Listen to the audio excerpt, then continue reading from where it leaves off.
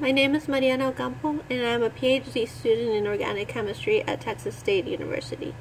When I was 7, my family moved to Texas and we overstayed our visas.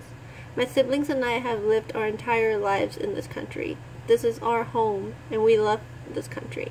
Yet we face educational and economical challenges every day due to our undocumented status. All we want is to be able to give back to this country and to use our ideas to keep America moving forward. And that's my reason for reform.